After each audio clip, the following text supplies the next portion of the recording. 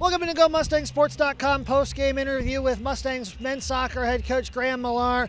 Coach, I thought it was a tale of two halves, and even getting down in that first minute of the game, you guys came out really fired in the second half, just couldn't find the back of the net.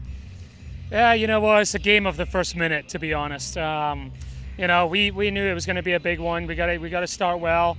Lycoming had a couple of tough results, so we knew they were going to be coming out ready to try and get that conference win. But we're the home team, you know, and we got to play like the home team.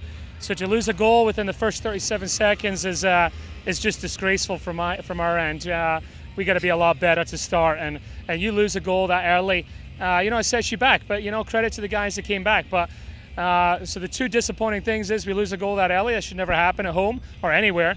And then the second thing is we had 89 minutes to score a goal and we can't put the ball in the back of the net. And we knew it was going to be a tight game. We had, you know, a couple of chances and we just didn't take them. You get 6 days to marinate on this before you get Widener. What's going to be the big emphasis over the next 6 days? We just got to get back to playing the way we know we can play.